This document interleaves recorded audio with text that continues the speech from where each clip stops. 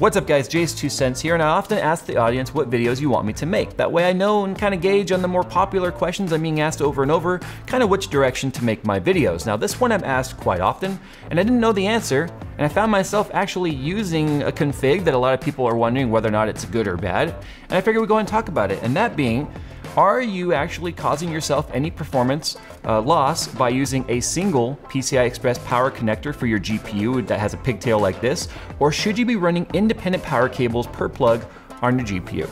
This one's gonna probably be a little bit interesting because I'm not an electrical mathematician. Today's video is sponsored by LastPass, and let's face it, it's no fun getting locked out of your online accounts because you can't remember your password. That is really irritating. Just ask Nick.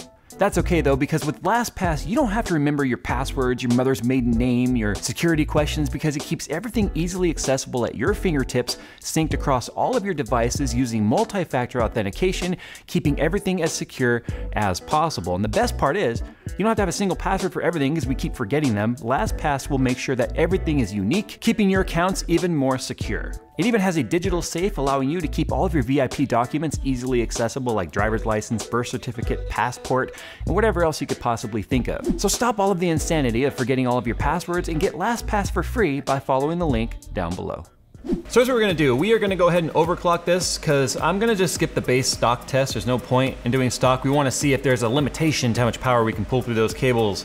GPU voltage is at 100% power curve, so it's gonna go 100% sooner in the curve of where the frequency is. Memory clock, we added 400. Fan speed, I'm at 90% because fans will also draw voltage and power delivery will affect fans as well. And since we have 3 fans on this, I wanna make sure that's not gonna be negatively affected. And then we've got our power target maxed out here at 120. So what I'm gonna do right now is run Valley Benchmark Ultra settings with 8x MSAA, and everything is maxed out at 1080p. So we're letting the graphics card just render as many frames as it possibly can. Right now getting 155 of them in that part of the screen. Absolutely ridiculous. So we'll do the test 3 times and then we'll average those numbers and see what we get.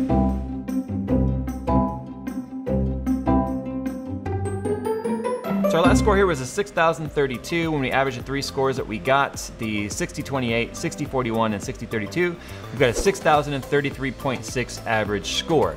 So let's go ahead and change the cables out and see if anything improved.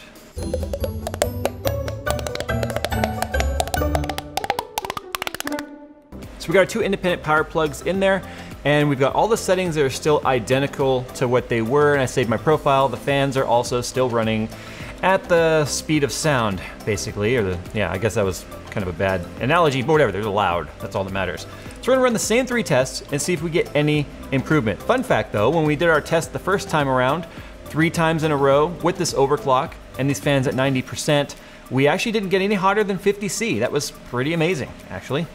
Not bad for air cooling. Go baby, go. Okay, so first test, we've already seen an improvement in score. Not a lot, but still 6,106. When we were averaging in our last test, the highest score was a 6041. So, wow, okay, well, you know the routine. We've got to go ahead and go through all 3 to get our average. And I quite honestly wasn't really expecting that, if you want to know the truth. See, 6103 on the second test. That's much closer than the previous test, which were fluctuating upwards of, 8, 9 points. That's fluctuated 3. Okay, one more test.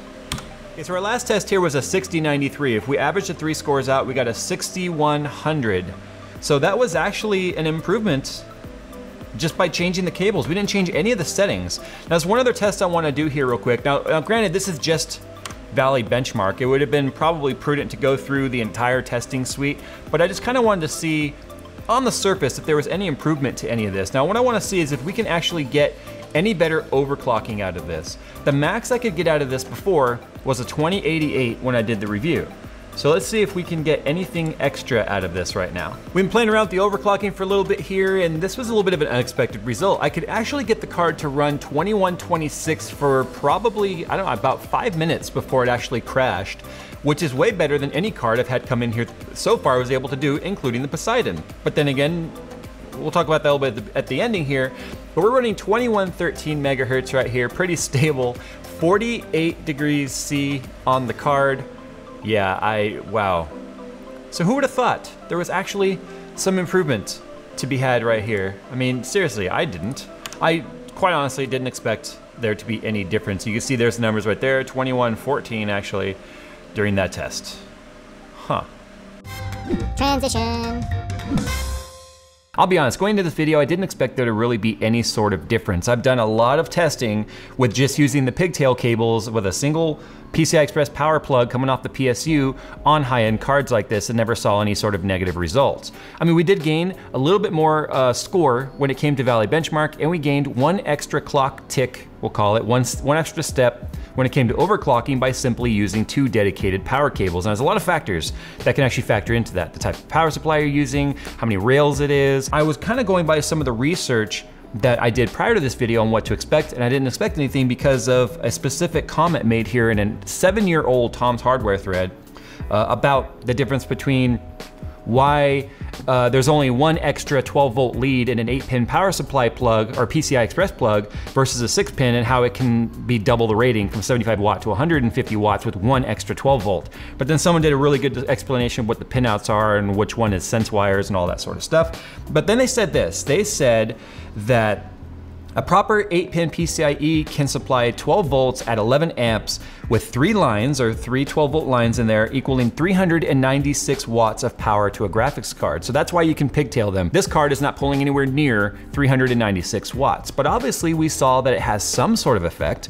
Maybe it's the cleanliness of the power delivery, I have no idea, but it did allow us to overclock a little bit farther, and as we saw, we gained a little bit of additional score. Now, would you have noticed any of those 2 things, that one additional clock tick or the 70 or so extra points we saw inside of Valley Benchmark while gaming? No, probably not.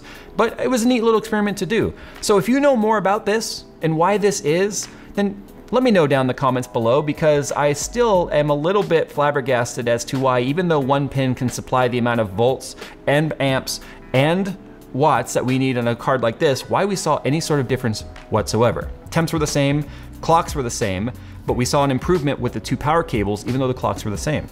I couldn't really understand that one. Anyway, time to go, guys. Thanks for watching. If you got any more comments or any more questions you guys want me to tackle, or any video topics you think would be neat for the channel, you know what to do. This video is derivative directly from the inbox, so send me your suggestions. And as always, guys, I'll see you in the next video.